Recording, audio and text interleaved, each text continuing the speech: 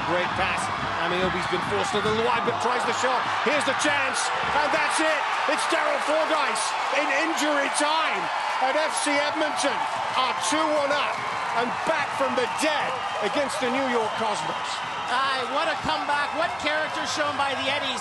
And, you know, you got to give Tommy Amiobi credit. He's not going to appear on the score sheet, but he's basically set up 2 goals by one hitting the post and creating an easy rebound, and now forcing Maurer into a very good save, but he pushes it right into the path of Fordyce. And you know what? Daryl Fordyce is every smart player is going to score that 100 times out of 100. That's on a platter. Maurer knows at this point that the goal's going in. You can see he's already got his arms and he knows what's going to happen. But what a comeback by the Eddies, and what a collapse by the Cosmos. What a finish to this match.